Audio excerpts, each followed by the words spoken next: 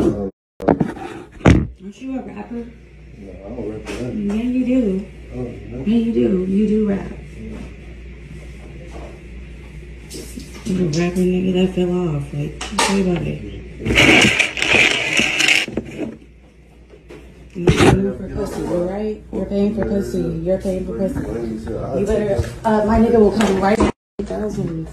What's going on, YouTube? It's your boy Shorts. Welcome back to another video. And TJX6 allegedly get exposed by an escort because he couldn't pay the fee. Now, we ain't heard from TJX6 for a little minute. Don't get me wrong. He was one of those scamming rappers, and the escort start clowning him, talking about like he fell off and that he was in there paying for a vagina. Listen here, sweetheart, you the one selling it. It's a crazy world out here where somebody is clowning the other person for paying for a vagina, but you the one on here selling it, and you mad because he didn't pay. Now, TJX, here's the thing. You did fall off. Ain't nobody even heard of you for a little minute now.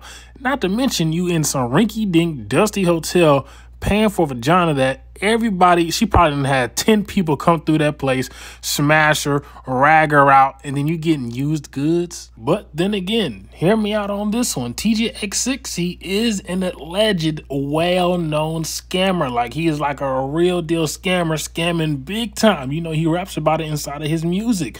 Could it be possibly that he was scamming the vagina for this woman and he kind of got caught up and got caught? Maybe he's just not as good of a scammer that we all thought that he was. Get inside the comments below. Let me know what you think about this. Your boy Shorts, and I'll see you on the next one.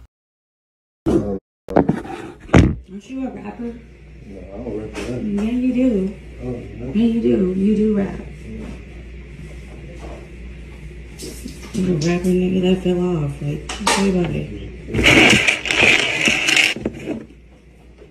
You're paying for pussy, you right? You're paying for pussy. You're paying for pussy. You better, my nigga will come right now.